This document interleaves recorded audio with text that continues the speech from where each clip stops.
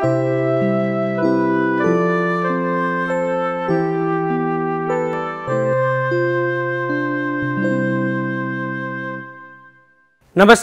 भाषा र साहित्यको सङ्गम कार्यक्रम अन्तरङ्गमा तपाईँलाई हार्दिक स्वागत छ। म घनश्याम पथिक। भाषा त्यो माध्यम हो जसले समाजलाई जोड्ने काम गर्दछ र साहित्य समाजको ऐना हो जसले संसारलाई प्रतिबिम्बित गर्दछ। कार्यक्रम अन्तरङ्गमा आज हामी यिनै दुई कुराहरूको सेरोफेरोमा रहेर आफ्नो सिर्जना यात्रामा लागिरहनु भएका सर्जकसँग अन्तरङ्ग कुराकानी गर्ने जमर्कोमा जुटेका छौँ। हजुर, यसै क्रममा आज हामीसँग हुनुहुन्छ साहित्यकार भूपेन्द्र तिमसिना। उहाँसँग अन्तरङ्ग कुराकानी गर्ने जमर्कोमा आज हामी जुटिसकेका छौँ। कार्यक्रममा कुराकानी थाल्नुभन्दा पहिले प्रस्तुत गर्दैछौँ आजका हाम्रा अतिथिको व्यक्तिगत विवरण। विक्रम सम्वत 2031 साल मङ्सिर 2 गते रूपाटार उदयपुरमा जन्मिनुभएका आजका हाम्रा अतिथि हाल पथरी शनिश्चर्य 10 मोरङमा बस्दै आइरहनु भएको छ। उहाँको बुबाको नाम जयराज तिमसिना रहेको छ भने आमाको नाम सुलक्षणा तिमसिना रहेको छ। उहाँ पेसाले पत्रकारिता गर्नुहुन्छ। उहाँका प्रकाशित कृतिहरूमा निर्वासित चराहरू 2062 संयुक्त गजल सङ्ग्रह, मन उने र मनसँग 2069 गजल सङ्ग्रह, जीवन जिउनेहरूका लागि 2067 लघु चलचित्र लगायत कलाकारितातर्फ नाटक लेखक, निर्देशक एवं कलाकार 3 दर्जन नाटक नेपालका 300 स्थानमा प्रदर्शन, चलचित्र, लघु चलचित्र, जीवन जिउनेहरूका लागि लेखन निर्देशन, टेलिचलचित्र दोबाटेको लेखक एवं कलाकारका रूपमा पनि उहाँ काम गर्दै आइरहनु भएको छ। स्तम्भ लेखनमा पनि ब्लास्ट टाइम्स दैनिकमा कार्यरत हुनुहुन्छ भने मान सम्मान र पुरस्कारमा लालीगुराँस युवा क्लब तोपगाछी झापा 2059, चन्द्र सूर्य शिव विकास संस्था दमक झापा 2060, उर्लाबारी गजल मञ्च 2067, नेपाली साहित्य परिषद सिक्किम भारत 2074, सिद्धार्थनगर साहित्य परिषद उत्तर प्रदेश भारत 2074, राष्ट्रिय गजल प्रतियोगिता 2061, पथरी युए समाज युए 2071, मोरङ जिल्ला सहकारी पुरस्कार 2072 लगायत करिब 4 दर्जन जति उहाँले मान सम्मान र पुरस्कार प्राप्त गरिसक्नु भएको छ। हजुर, तपाईँहरूले आजका हाम्रा अतिथिको व्यक्तिगत विवरण थाहा पाइसक्नु भएको छ। अब भने हामी कुराकानीको श्रृङ्खलालाई अगाडि बढाउँदैछौँ। यहाँलाई कार्यक्रममा स्वागत छ। धन्यवाद। सर्वप्रथम 2081 सालको नयाँ वर्षको हार्दिक शुभकामना तपाईँलाई। धन्यवाद। मेरो पनि तपाईँलाई लगायत टेलिभिजन परिवार र सम्पूर्ण दर्शक श्रोताहरूमा उसै गरी हार्दिक मङ्गलमय शुभकामना।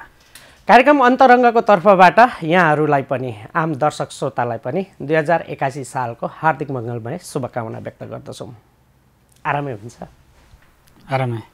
बिरामै हुनु त भ्याए पो भ्याइँदैन है। पत्रकारिता चल्दैछ, साहित्य चल्दैछ, लेखन चल्दैछ। केही विधा केही दिनका लागि विश्राममा भयो भने अर्को विधा अगाडि बढिरहेको हुन्छ। बढिरहेको हुन्छ। अब मुख्य रूपमा चाहिँ दैनिक दिन बिहानदेखि रातिसम्म एउटा विधाले छोड्दैन जो पत्रकारिता। अहिले भर्खरै म चाहिँ दमकमै रहेर पूर्व सन्देश दैनिकमा समाचार सम्पादन गर्छु। त्यो काम चाहिँ कहिले पनि विधा नहुने, फुर्सद नहुने काम हो। त्यो काम बाहेक समय फुर्सद निस्किँदा निकालेर केही सिर्जनाहरू गर्छु। तर मुख्यतः पेसागत हिसाबले व्यस्तता त्यसैमा छ, जीवन बितिरहेछ त्यसैमा। जिन्दगीका आरोह र अवरोह सँगसँगै साहित्यका पनि आरोह अवरोहहरू हुन्छन्। जस्तो कि तपाईँले 2069 सालदेखि यता कुनै पनि कृति प्रकाशन गर्नुभएको छैन। जिन्दगी र साहित्यलाई कसरी जोड्नुहुन्छ?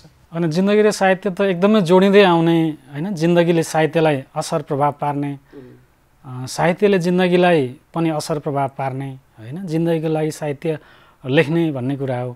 लेख्ने एउटा पाटो छँदैछ, अभिव्यक्त गर्ने अभिव्यक्तिहरू छँदैछन्, भोगाइहरू छँदैछन्। तर जिन्दगीको एउटा यात्रा, एउटा पाटो होइन, एउटा गति को पाटो फेरि अर्कै हो होइन। जिन्दगी साहित्य जस्तो, साहित्य जिन्दगी जस्तो हुँदैन र कतिपय ठाउँमा हुन्छ पनि। र फेरि फर्कियो जिन्दगीमै होइन, फेरि फर्कियो आफ्नो दैनिकीमै। सङ्घर्षपूर्ण छ जिन्दगीमा। त्यही सङ्घर्षले साहित्य सिर्जना गर्छ। साहित्यले सङ्घर्ष गर्नको लागि प्रेरणा पनि दिन्छ। यस्तै छ। कहिलेकाहीँ अल्मलिरहेको जिन्दगीलाई साहित्यको एक हरफले पनि बाटो देखाइरहेको हुन्छ अनि जिन्दगी अर्कै मोडमा चलिदिन्छ होइन। हुन त यो प्रश्न तपाईँलाई गर्नु उपयुक्त हुन्छ हुँदैन, तर पनि बुझेर ल्याउँदाखेरि परिपक्व जिन्दगी बाँचिरहनु भएको, धेरै अनुभवहरू सँगालिरहनु भएको जस्तो लाग्छ। जिन्दगीलाई कसरी परिभाषित गर्नुहुन्छ? होइन, जिन्दगीको अनुभव विभिन्न उतार चढाव मैले एकदमै धेरै भोगिरहेको छु, भोगिया हो होइन, भोगिरहनुपर्छ र जिन्दगीमा अब म यसरी अघि बढ्छु भन्ने एउटा लक्ष्य हुँदाहुँदै पनि अवरोधहरू आउन सक्छन् होइन। विभिन्न अवरोधहरू मैले पनि पार गर्ने क्रममा यात्रा गरिरहेको छु। अब जिन्दगी सोचेर योजना बनाएर अघि बढ्दै जाँदाखेरि पनि अब त्यो यात्रामा अवरोधहरू आउने होइन, नआउलान् भन्न सकिँदैन। तर पनि जिन्दगीमा के छ भने लगातार हिँडिरहने होइन, यात्री थाक्दैन होइन, जबसम्म उसको आत्मबल आत्मविश्वास दृढ भइरहन्छ त्यो यात्रामा म सधैँ यात्रारत छु। जिन्दगी रमाइलो चलिरहेछ। भनिन्छ नि फेरि अवरोध आएन, ठक्कर खाएन, बाटो बिराएन, यस्ता घटनाक्रमहरू आएन भने त जिन्दगी निखारिँदैन पनि अरे। यिनीहरूले निखार्न सघाउँदो रहेछ। वास्तवमा ठेस लागेर लडेपछि होइन, त्यो दुखाइले चाहिँ आफूलाई अर्को पटक लड्दाखेरि उठ्न सजिलो हुन्छ होइन। त्यो अनुभवले चाहिँ अब आउने यात्राहरूमा हतोत्साहित बनाउँदैन होइन। हतोत्साहित सुरुमै बन्यो भने हतोत्साहित भइहाल्यो, सकियो। नत्र ती कुराहरू चाहिँ जिन्दगीमा उपलब्धि होइन, ती चाहिँ दुःख पीडा भोगाइहरू चाहिँ जिन्दगीको एउटा उपलब्धि हो भन्ने हिसाबले चाहिँ त्यसले आफूलाई अघि बढाउँछ। साहित्य पनि सृजना त्यसैले गर्छ। यही पाटो चाहिँ एकातिर लुकिरहेको हुन्छ अरे र साहित्यमा जब कलम चल्न थाल्छ पाटोहरू आउँछन् अरे। हामीले पढ्न पाउँछौँ? यस्तो छ, अब साहित्यमा जिन्दगीका धेरै कुराहरू आफै आइरहेका हुन्छन् होइन। ती चाहिँ अब प्रत्यक्ष कति आउँछन्, कति अप्रत्यक्ष आउँछन्। अब यस्तो हो, कति अनुभवले देखेर आउँछन्। यस्तो हो, अब आफ्नो भोगाइ मात्र नभएर अरूको भोगाइहरू पनि आउँछन्। तर आउन सक्छन् आफ्ना भोगाइहरू पनि होइन। आफूले भोगेको अनुभूतिबाट चाहिँ सृजना हुने चिजहरू धेरै हुन्छन्। होला डाइरेक्टली लेखिँदैन होइन, त्यसलाई चाहिँ प्रतीकात्मक हिसाबले कुनै हिसाबले ती अभिव्यक्त भइरहेका हुन्छन्। तर पनि समग्रमा के हो भने त्यो निराशाका अभिव्यक्तिहरू चाहिँ त्यसरी धेरै आउँदैनन् होइन। आउनु पनि हुँदैन भन्छु म। तर पनि साहित्य मेरो विचारमा मैले यस्तै लेख्छु, यस्तै लेख्नुपर्छ, अर्कोले चाहिँ साहित्यले के दिन्छ यस्तो दिने खालको लेख्नुपर्छ भनेर भनिन्छ। तर मेरो विचारमा साहित्य लेख्ने कुरा मलाई के मन लाग्यो मैले त्यो लेख्ने हो। मैले लेखिसके पछाडि त्यो साहित्य भनिएको चिजले अर्को लागि चाहिँ प्रेरणा दियो भने अब त्यो सामाजिक भयो। तर मैले लेख्न थालेको चाहिँ मलाई मन परेर लेख्न थाले हो। मैले पत्रकारिता गर्न थालेको चाहिँ के चाहिँ हो भने त्यसमा चाहिँ अलिकति कद छ। समाजमा भएका विकृति विसङ्गतिहरूलाई चाहिँ बाहिर ल्याउन पाइन्छ भन्ने मलाई त्यो बेला लागेर चाहिँ मैले पत्रकारिता सुरु गरेँ। तर साहित्य चाहिँ मैले यस्तोको लागि चाहिँ लेख्छु भनेर सुरु गरे होइन। लेख्दै जाँदा मलाई लेख्न मन पर्यो, लेख्न मन लाग्यो, लेखेको कुराले कसैलाई प्रभाव पार्यो भने अब त्यो चाहिँ सृजनाको त्यसलाई उत्तरदायित्व थप्दै गयो। अब चाहिँ केही योजना छ कि छैन साहित्यको? योजना छ, धेरै छ। मेरो अब 3-4 पाण्डुलिपिहरू पुस्तकको तयारी नै छ। गजलको, कविताको, रुबाईको पनि छ अनि मेरो अब नाटकको पनि छ। मैले नियमित स्तम्भ 15 वर्ष लेखेँ, त्यसको चाहिँ लेखहरू को पनि सङ्ग्रहको तयारी छ। तर अब प्रकाशन कहिले गर्ने भन्ने कुराको अब यसको तारतम्य मिलाउन बाँकी छ। गजलको पाटोलाई जोडिहाले। तपाईँले गजल धेरै अगाडिदेखि लेख्नु भएको, साँच्चै भन्ने हो भने तपाईँहरूबाट नै हामीले पनि गजल सिकेका हौँ। तर अहिले आएर गजलले अर्कै बाटो समाउनु पर्ने, गजल जुन धारमा लेखिएको छ त्यो गलत हो, हाम्रै साथीभाइहरू यसमा लागेर भनिरहनु भएको छ, यो उहाँहरूले अध्ययन गरेर भनिरहनु भएको छ। यो विवादलाई चाहिँ तपाईँले कसरी लिनुभएको छ? अनि त्यही त यस्तो छ, मलाई के लाग्छ भने अब यो अहिले चाहिँ एकदम लयमै लेख्नुपर्छ भन्ने कुराको एउटा धार छ होइन। अर्को बहरमै लेख्नुपर्छ, बहरमै लेख्नु पर्यो, अझै बहरको धार छ अर्को होइन। अर्को स्वतन्त्र छ। अब लयसम्म त समात्नु पर्ला, पढ्दा पनि लयात्मक भयो भने होइन, सुन्दा पनि त्यो चाहिँ कर्णप्रिय सुनिन्छ, त्यसमा त म सहमत नै छु, सबै सहमत हुने कुरा हो। अब बहरमै मात्रै गजल लेखिन्छ भन्ने कुरा चाहिँ अलि रुड कुरा हो भन्ने लाग्छ। बहरमा मैले पनि केही लेखाएको छु, तर मैले धेरै लेख्न सक्दिनँ होइन। लेख्न सकिनँ भने मलाई जेमा सजिलो हुन्छ, जुन शैलीमा सजिलो हुन्छ त्यसमा लेख्छु। तर लय चाहिँ भयो भने यसो वाचन गर्न पनि सजिलो हुन्छ। मैले पढेको गजल, मैले लेखेको गजल चाहिँ एउटा लयात्मक छ भने तपाईँलाई पढ्न पनि सजिलो हुन्छ। नत्र मैले पढेको जस्तो गरे तपाईँले पढ्न सक्नुहुन्न, अप्ठ्यारो हुन्छ।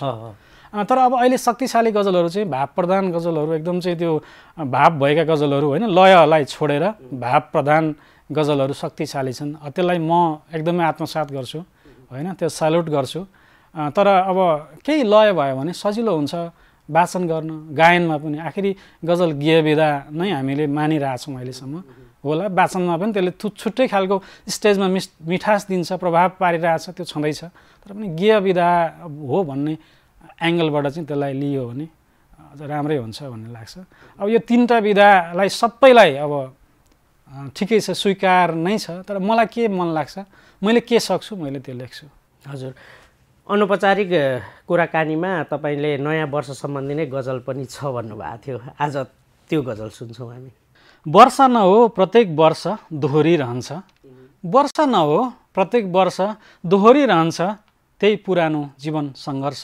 दोहोरिरहन्छ त्यही पुरानो जीवन सङ्घर्ष दोहोरिरहन्छ वर्ष न हो प्रत्येक वर्ष दोहोरिरहन्छ तिमी अन्तु भएर उभिएकी छौ डाँडामा तिमी अन्तु भएर उभिएकी छौ डाँडामा झुल्के घामको स्पर्श दोहोरिरहन्छ त्यही पुरानो जीवन सङ्घर्ष दोहोरिरहन्छ वर्ष न हो प्रत्येक वर्ष दोहोरिरहन्छ तिमीले पर्दा हटाइरहेपछि झ्यालको तिमीले पर्दा हटाइरहेपछि झ्यालको तिमीले पर्दा हटाइरहेपछि झ्यालको अब त दिनदिनै हर्ष दोहोरिरहन्छ अब त दिनदिनै हर्ष दोहोरिरहन्छ त्यही पुरानो जीवन सङ्घर्ष दोहोरिरहन्छ वर्ष न हो प्रत्येक वर्ष दोहोरिरहन्छ घोषणा पत्र र प्रेम पत्र उस्तै उस्तै हुन् यस्तो लाग्छ घोषणा पत्र र प्रेम पत्र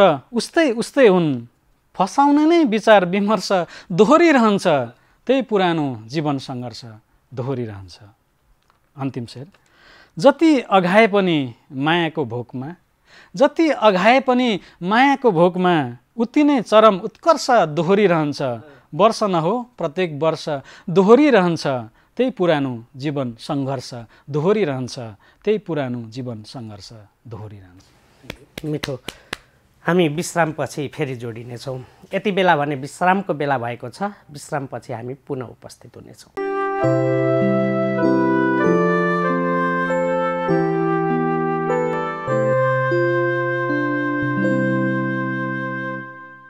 विश्रामपछि तपाईँलाई कार्यक्रममा पुनः स्वागत छ तपाईँ यति बेला कार्यक्रम अन्तरङ्गमा हुनुहुन्छ र कार्यक्रम अन्तरङ्गमा आज हामीसँग हुनुहुन्छ साहित्यकार भूपेन्द्र तिमसिना उहाँसँग अन्तरङ्ग कुराकानी गरिरहेका छौँ आउनुहोस् कुराकानीको क्रमलाई फेरि पनि जोडौँ यहाँलाई पुनः स्वागत गरेँ थ्याङ्क यू एउटा पल्टाइरहनु भएको छ त्यहीँबाट सुरुवात गरौँ होला यहाँ दलाल आउँदैछ बिस्तारै बिस्तारै यहाँ दलाल आउँदैछ बिस्तारै बिस्तारै भोक हडताल आउँदैछ बिस्तारै बिस्तारै भोक हडताल आउँदैछ बिस्तारै बिस्तारै म छु यी दुई आँखाको बिचमा उभिएको म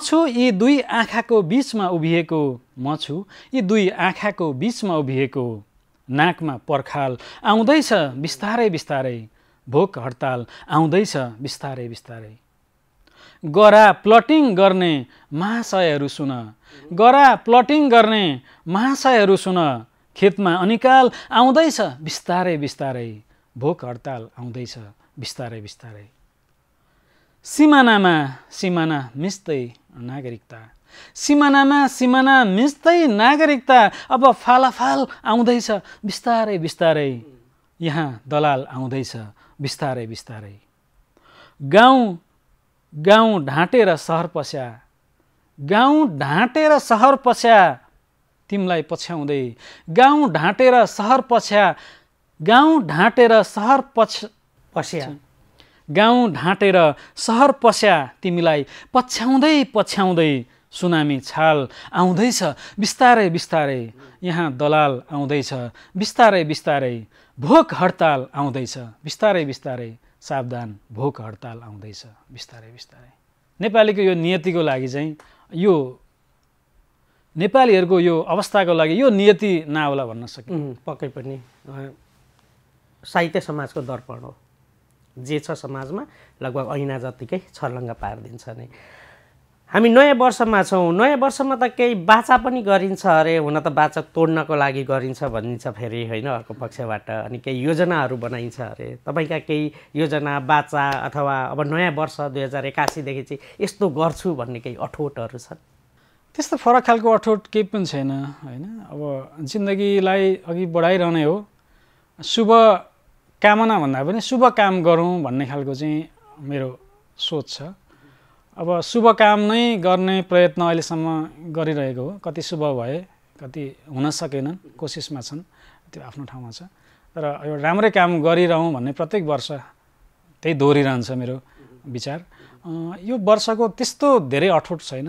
अब सङ्ग्रहहरू निकालौँ, त्यसलाई पनि चाहिँ व्यवस्थापन गरौँ भन्ने सोच छ। तर यो वर्ष यही ठ्याक्कै यति कुराहरू गर्छु भन्ने चाहिँ छैन। चलिरहन्छ जिन्दगी, चलाइरहन्छु, चलिरहने हो। कतिपय योजना बनाएर असफल भयो भने आफूलाई सकिएन भने जस्तो लाग्न पनि सक्ला। तर जे जसरी चलिरहेछ चलाइरहने हो, त्यत्रो फरक खालको केही पनि छैन। ठ्याक्कै यो सङ्ग्रह चाहिँ आउँछ यो विधाको भन्ने चाहिँ छैन? सबै आउन तयारी छन्। 4वटा सङ्ग्रहहरू चाहिँ एकदमै तयार भएर तछाड मछाड गरिरहेछन्। अब हेरौँ त्यसको अब प्रबन्ध कसरी गर्न सकिन्छ। अब एक एक गर्दै आउँछन्, एकैचोटि पक्कै आउँदैनन्। पत्रकारिता पेसामा लागिरहनु भएको छ होइन। यो पेसामा लागिरहँदाखेरि साहित्यकारहरूका रचनाहरूसँग अनि समग्र देशको साहित्यिक परिस्थिति, स्थिति, बाटो सबैसँग तपाईँ नजिकबाट ज्ञान बटुलिरहनु भएको छ अथवा देखिरहनु भएको छ। समग्रमा अहिले लेखिएका रचनाहरूको जुन यो पाठकहरूले भन्नुहुन्छ नि, जसरी पहिलेका रचनाहरूलाई चट्ट अहिले पनि सम्झिँदा आनन्द आउँछ, मुना मदन, शिरीषको फुल होइन, त्यसरी सम्झिँदाखेरि फेरि पढौँ लाग्छ। तर अहिले लेखिएका त्यस्ता गहकिला रचनाहरू, कृतिहरू किन नआइरहेको होला भन्ने पाठकहरूको गुनासो पनि छ एकातिर। तपाईँले चाहिँ यसलाई कसरी हेरिरहनु भएको छ? होइन, अब यस्तो हुँदो रहेछ, त्यो समय सन्दर्भले चाहिँ कुन समयमा त्यो कृतिलाई कसरी लिन्छ भन्ने एउटा हुँदो रहेछ। एउटा जोक्स जस्तै चाहिँ एउटा साथीले भन्थ्यो क्या, त्यो नबिर्सेँ तिमीलाई, नपाएँ तिमीलाई, उसले नलेखे मैले लेख्थेँ भन्थ्यो कि। त्यस्तै कुरा होला होइन। अब त्यो समयले यस्तो बनाउँदो रहेछ कि त्यो बेला त्यो मुना मदन, त्यो रचना, त्यो सृजना त्यो समयको लागि चाहिँ एकदम चाहिँ राम्रो पर्फेक्ट भयो र अहिलेको लागि पनि पर्फेक्ट भइरहेछ। अब अहिले चाहिँ के छ भने सिर्जना गर्ने क्षेत्रहरू, विविध क्षेत्रहरू छन्, ती क्षेत्रहरूमा सिर्जनाहरू भइरहेछन् हुन चाहिँ। तर त्यो जस्तै हामी कतिपय आधुनिक गीतहरू सुन्छौँ, त्यो बेलाका गीतहरूको त्यो सङ्गीतको मेलोडी होइन, त्यसको लय अनि त्यसको शब्द, त्यो खालको त्यो पन जुन नेपालीपन मौलिकपनसँग जोडिएर सिर्जना भएका ती विविध आयामहरू जोडिएर सिर्जना हुने एउटा सिङ्गो गीतको चाहिँ शक्ति, त्यो भाव है, हामीले चाहिँ अलि बढी चाहिँ हामीले सांस्कृतिक हिसाबले त्यसलाई लिने हो भने चाहिँ त्यो बेलाका सिर्जनाहरू चाहिँ वास्तवमा शक्तिशाली छन्। त्यो स्वीकार गर्नुपर्छ। तर अहिले विभिन्न प्रयोगको हिसाबले चाहिँ प्रयोग हुँदै आउँदाखेरि अहिलेका सिर्जनाहरू पनि समय सन्दर्भसँग चाहिँ यो प्रविधिसँग होइन, समयले मागेको चाहिँ अवस्थाहरूसँग चाहिँ ट्याकल गर्दै अघि बढिरहेछन्। अब त्यति शक्तिशाली नै छैनन् भन्न त मिल्दैन। तर त्यो खालको मिठास, त्यो खालको चाहिँ एउटा त्यो पन बोकेका सिर्जनाहरू चाहिँ अलिक सायद कमै छन्। केही कुराले थोरै कमजोरता रहेछन् नै होइन। यसो पनि भन्ने गरिन्छ नि, पहिलेका सर्जकहरूले साधना अत्यन्तै गर्नुहुन्थ्यो, अहिलेका सर्जकहरूले साधना भन्दा पनि भाइरल, कसरी चर्चित बन्ने, त्यसमा बढी आफूलाई ध्यान केन्द्रित गर्न थाल्नु भएको हो। यो प्रविधिले गर्दा यस्तो भइरहेको छ भन्ने आरोप पनि छ होइन। हो, यो चाहिँ प्रयोगको लागि प्रयोग धेरै भइरहेछन् कि। अब साहित्यका विभिन्न विधाहरू छन्, अब उपविधाहरू, विभिन्न विधाहरू स्थापित हुँदै जान्छन्, प्रयोगको हिसाबले होलान्, त्यसलाई स्वीकार्नुपर्छ। तर एउटा विधा स्थापित हुन लामो समय लाग्छ होइन। गजलैको कुरा गरौँ, गजललाई हामी छुट्टै चाहिँ विधा हो भनेर भनिरहेका छौँ, त्यो भनिरहने मध्येको म पनि एउटा हो होइन। पूर्वाञ्चल गजल मञ्च स्थापना गर्दाको संस्थापक म पनि हो। तर त्यो विधाको चाहिँ ओज, शक्ति, त्यसको प्रभाव होइन, त्यसको गहनता, गम्भीरताले चाहिँ त्यसलाई आफै स्थापित गर्दै लान्छ, समय पनि लाग्छ होइन। तर अब यो प्रयोगको लागि प्रयोग गर्ने अनि अब त्यो समयसँग छिटो के यो समय एकदम के अरे फास्ट फुडको युग भयो क्या होइन। कसलाई के चुस्स दिने त्यो समय पनि छैन, फुर्सद छैन, थोरै सुन्ने लिने दिने सकियो भन्ने टाइपले अध्ययन पनि कम भएको छ। गुगलले धेरै कुराहरू चाहिँ संसारका धेरै कुराहरूको ज्ञान जानकारी लिन सजिलो भएको भए तापनि हामीलाई चाहिँ अब अलिक गहन अध्ययन गर्नको लागि अल्छी बनाएको अवस्था छ। त्यसले पनि यो सिर्जनामा चाहिँ अलिकति धेरै घोत्लिने घोरिने र होइन अध्ययन गर्ने गम्ने है यसलाई छुट्टै समय निकालेर चाहिँ यसमा चाहिँ लगा दिने खालको चाहिँ व्यस्तता बढेर होला। अहिले मान्छेहरू धेरै व्यस्त भएर होला, जिउन सजिलो छैन कि। पहिले चाहिँ अब बाबुबाजेको चाहिँ एउटा होइन बुवाको 2-4 भाइ छोराहरूलाई चाहिँ डाँडा काँडा ढाकुन भन्ने हिसाबको होइन खेतबारीहरू प्रशस्त थिए। त्यो बेलाको आवश्यकताले त्यो खेतबाट उब्जिएको अन्नहरूले नै उहाँहरूको जीवन सन्तुष्ट हुन्थ्यो। अरू चाहनाहरू अरू इच्छाहरू होइन त्यत्रो धेरै त्यो बेला थिएन। अनि अहिले त मान्छेलाई यति गाह्रो छ, जिउन गाह्रो छ, सङ्घर्ष गर्नुपर्छ, हरेक सेकेन्डमा होइन मिनेटमा काम परिश्रम गर्नुपर्छ जिउनको लागि। त्यो हिसाबले पनि मान्छेलाई व्यस्त बनाएको छ। त्यो व्यस्त हुनु चाहिँ फेरि उसको अनिवार्य आवश्यकता जस्तो भएको हिसाबले पनि यी यस्ता गहन चिन्तन मनन लेखनका कुराहरू अलिक कमजोर भए पक्कै हुन्। हजुर, हामी कार्यक्रमको लगभग अन्त्यतिर आइसक्यौँ। एउटा रुवाई सुन्दै हामी बिट मार्छौँ। हुन्छ, स्वीकार्नुहोस्। एउटा रुबाई, यसलाई मुक्तक पनि भनिन्छ, रुबाई पनि भनिन्छ, यसलाई जे भने पनि यसको संरचना एउटै हो। कोही चाहिँ डराएर बत्तीमा साँचो बोल्छन्, कोही चाहिँ डराएर बत्तीमा साँचो बोल्छन्, कोही चाहिँ मर्न लाग्दा मट्टीमा साँचो बोल्छन्। मलाई अचम्म लागेको कुरा त यो हो कि यो हो कि मन्दिरमा झुटो बोल्नेहरू किन भट्टीमा साँचो बोल्छ। वाह वाह, हस्, यहाँलाई धेरै धेरै धन्यवाद यो समय यो साथको लागि। हुन्छ, यहाँले पनि मेरो समय लिनुभयो र मैले पनि यहाँहरूलाई समय दिन पाएँ, आफ्ना केही विचारहरू र रचनाहरू प्रस्तुत गर्न पाएँ। धेरै धेरै आभारी छु। धन्यवाद, थ्याङ्क यू। हजुर, कार्यक्रम अन्तरङ्गको लगभग समय अवधि आजको लागि सकिनै लागेको छ। हामी अर्को हप्ता फेरि पनि नयाँ श्रृङ्खलामा नयाँ अतिथिको साथमा उपस्थित हुनेछौँ। तबसम्मको लागि कार्यक्रम अन्तरङ्ग तथा कार्यक्रम अन्तरङ्गका सम्पूर्ण युनिट बिदा चाहन्छौँ। हवस् त, नमस्कार।